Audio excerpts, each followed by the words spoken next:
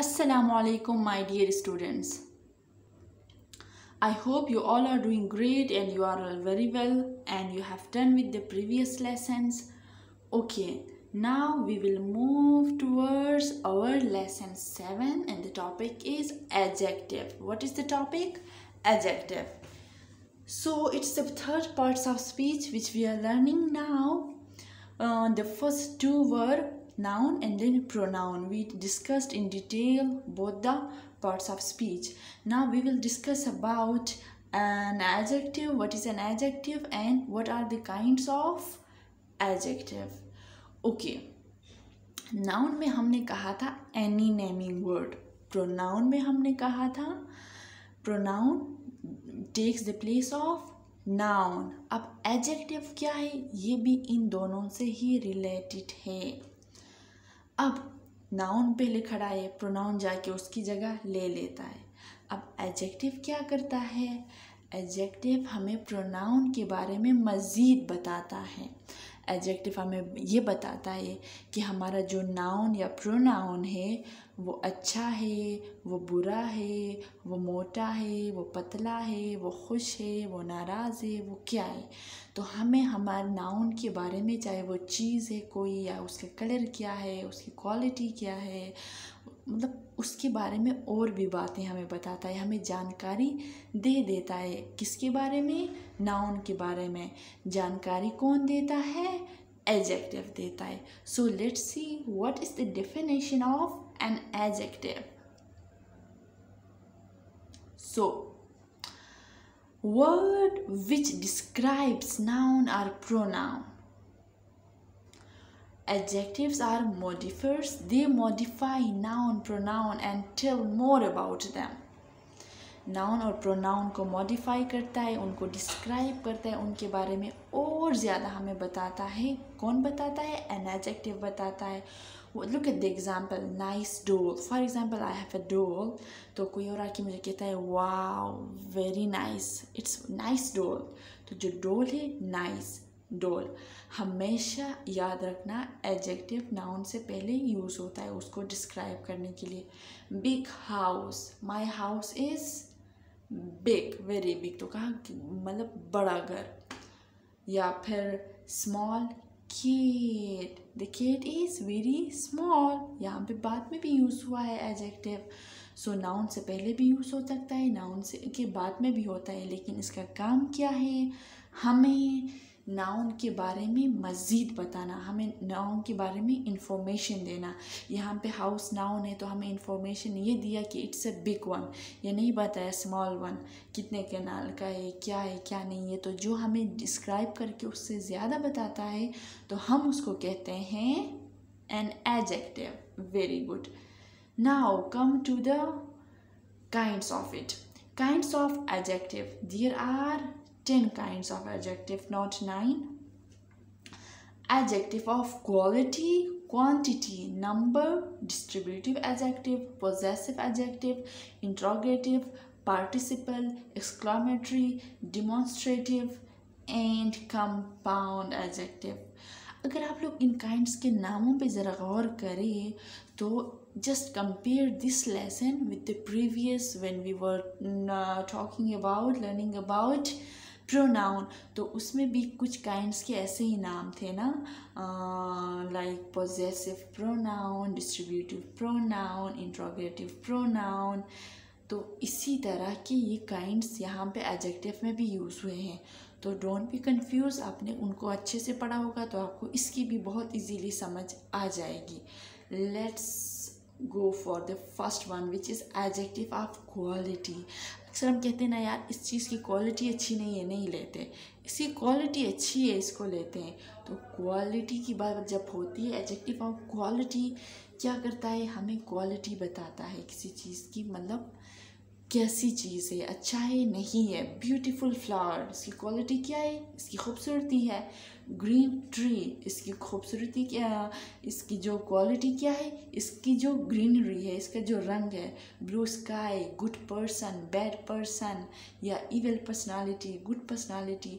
तो जो ये सारे वर्ड्स होते हैं जो कि नाउन के अंदर कौन से काइंड्स में आते हैं आपको याद होना चाहिए, मैं नहीं बताऊँगी. ओके आपने खुद सोचना है कि नाउन के कौन से काइंड्स में आते हैं। अगर आपने वो नहीं देखा अभी, जाना है उसको नाउन के काइंड्स में देख लेना है कि ब्यूटीफुल है, ग्रीन है, गुड है, बैड है, ये किस काइंड्स ऑफ नाउन में आते हैं। The next we have adjective of quantity. Okay quantity मिकदार की बात हो रही है। Word which describes the quantity, how much, little, enough, half, तो ये सारे हमारे पास एडजेक्टिव ऑफ क्वांटिटी है।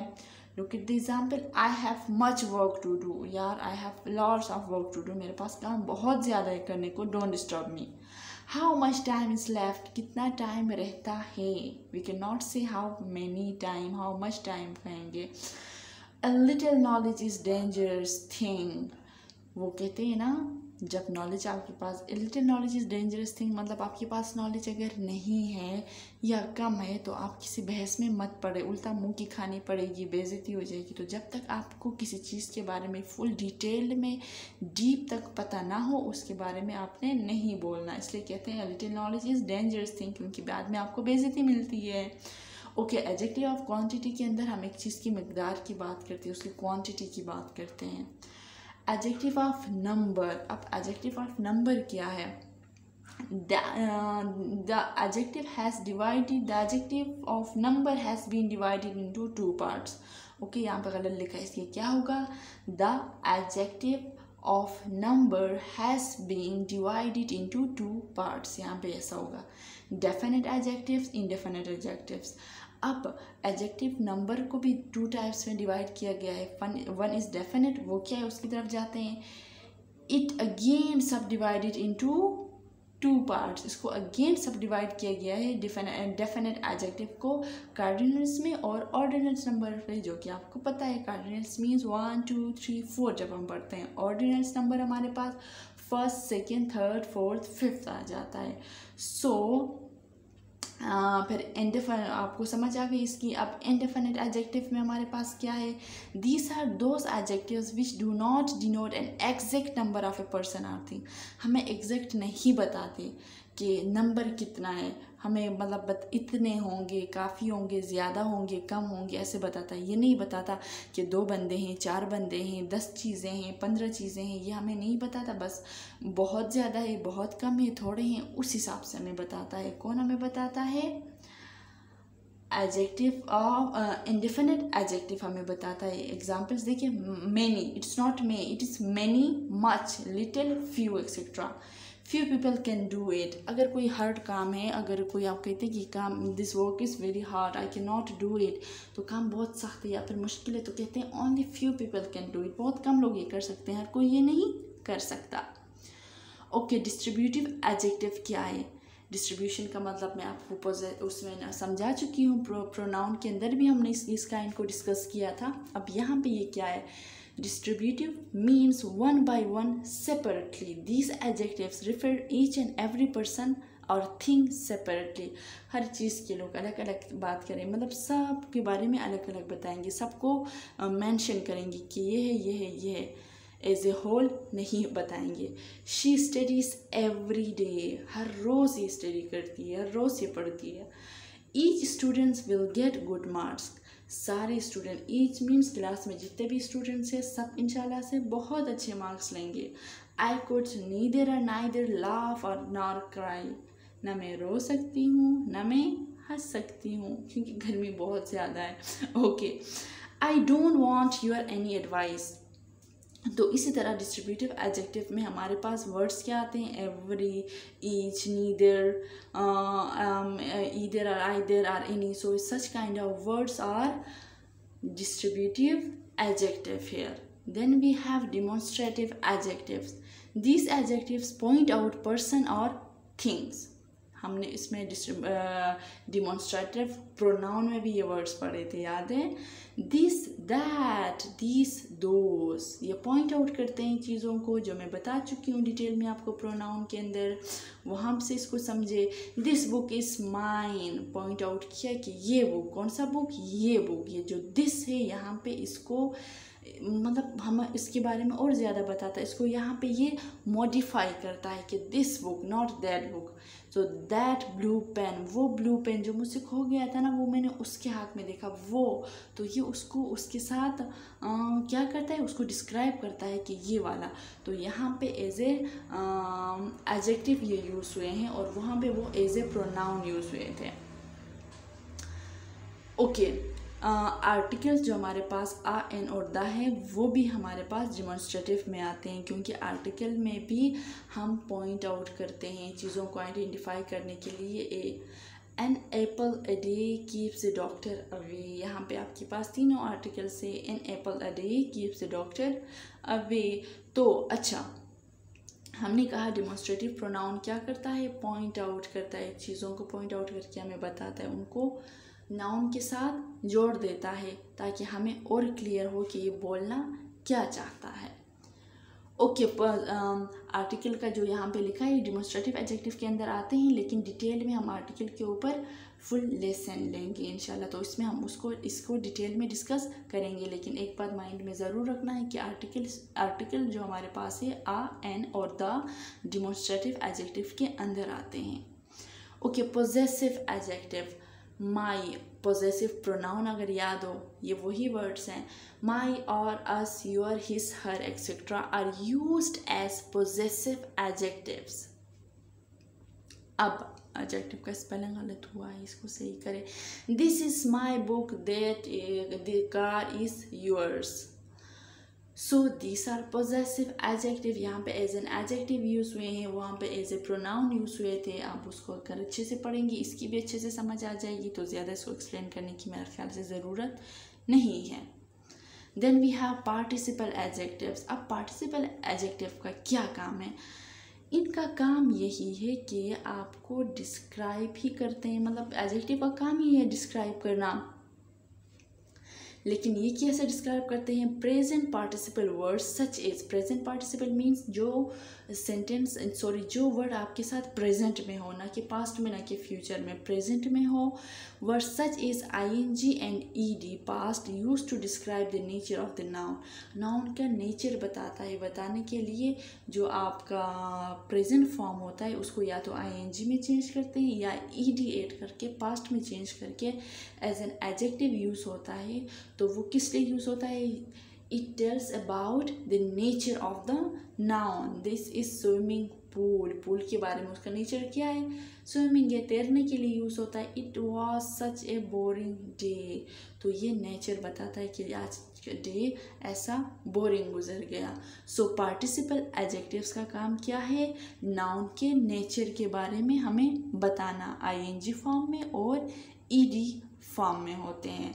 देन इंट्रोगेटिव एडजेक्टिव, ये हमने पढ़ा था इंट्रोगेटिव सेंटेंस में भी, फिर हमने पढ़ा था प्रोनाउन में भी, इंट्रोगेटिव प्रोनाउन में भी, और हम फिर पढ़ रहे हैं as an adjective. These adjectives use with noun to ask question, whose book is this, who is that, which is your pen. तो सारे जो WH क्वेश्चंस आते हैं एज एन एडजेक्टिव भी यूज़ होते हैं, इसको इंट्रोगेटिव एडजेक्टिव के अंदर क्वेश्चन में यूज़ होते हैं। तो ये हम डिस्कस कर चुके हैं, इसको इतना डिटेल में करने की ज़रूरत नहीं है, लेकिन अपने माइंड में रखना है कि it is an interrogative adjective.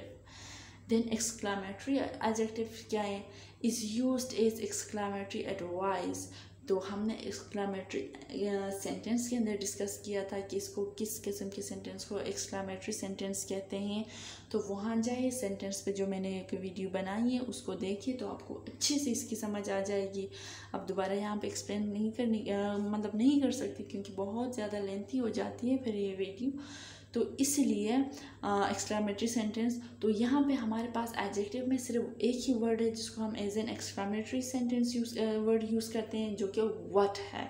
What an idea. Exclamatory के अंदर सेंटेंस में एक बात हमने बताया था कि हम एक्सक्लामेटरी मार्क लगाते हैं जब भी हम सेंटेंस यूज़ करते हैं। तो व्हाट ए वंडरफुल डे।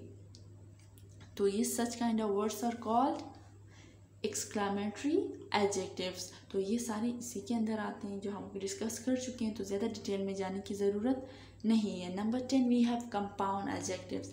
अब it's the third time we are discussing compound. First we discussed this in our compound noun, then we discussed this in compound pronoun. Now we are discussing it on this compound as a compound adjective.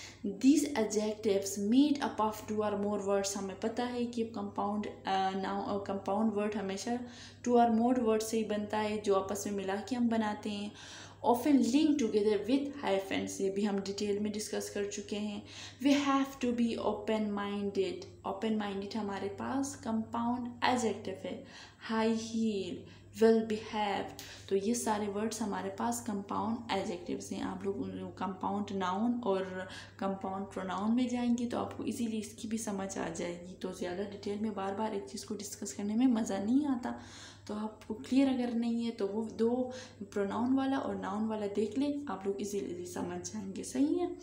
Then we have next video will be on adverb. Okay, it was the end of an adjective. Here we discussed 10 kinds of adjectives. The main thing is that what is an adjective, you have to keep this thing in your mind, that adjective is that word which describes noun, which tells more about noun. कि for example अगर आप किसी teacher को अपने adjective अगर किसी teacher के साथ लगाएंगे तो my teacher is very intelligent, my teacher is very beautiful, my teacher is very honest, my teacher is very punctual, my teacher is like very kind. तो ये जो वर्ड्स मैंने यूज़ किए, काइंड, पंक्चुअल, ऑनेस्ट, तो ये सारे adjective के अंदर आते हैं, हम डिस्क्राइब करते हैं. फॉर एग्जांपल किसी ट्री को हम डिस्क्राइब करें तो हम क्या कहें, this is a big tree, its colour मतलब it leaves are green, its colour is green, are branches are brown और समथिंग, मतलब जो भी हो ना, हम जब डिस्क्राइब करेंगे उसके बारे में लिखते जाते हैं. तो जो जो वर्ड्स हमारे पास आते हैं वो एडजेक्टिव्स ही होते हैं. तो adjectives are those word which describe noun, which tell more about noun. Very good, आपको समझ आ गई होगी. और ये जो स्लाइड्स मैंने बनाए हैं जो आप लोग देख रहे हैं अपनी स्क्रीन के ऊपर, ये मैं आप लोगों को डिस्क्रिप्शन बॉक्स पे दे रही हूँ. वहाँ से आप लोग ये डाउनलोड करके अपने लिए नोट्स भी बना सकते हैं इससे. और आपने इसके अंदर देखिए यहाँ पे सिर्फ 2 एग्जांपल है. This is swimming pool, it was such A boring day. तो आपने एटलीस्ट 5 सेंटेंस ईच काइंड का बना ले, then it will be very easy for you to understand the adjective. ये सिर्फ मैं एडजेक्टिव के लिए नहीं कह रही, मैं कह रही हूँ नाउन के लिए भी, प्रोनाउन के लिए भी, और सारे जो मैंने क्लासेस आप लोगों के साथ ली हैं, जो मैंने अपलोड की हैं, उन सब के लिए. सो it is the end of this topic, adjective. Next will be on adverb, which is a bit different from these 3. तो yes, उसको हम डिस्कस करेंगे नेक्स्ट कमिंग में. तो till then tata bye bye. मेरे लिए बहुत सारे दुआएं कीजिए. अपने ख़ुद को भी दुआओं में याद रखिए, मुझे भी दुआओं में याद रखिए. तो एक दूसरे को दुआओं में याद रखेंगे तो सब कुछ अच्छा हो जाएगा. ओके जी, अल्लाह हाफिज़, बाय बाय.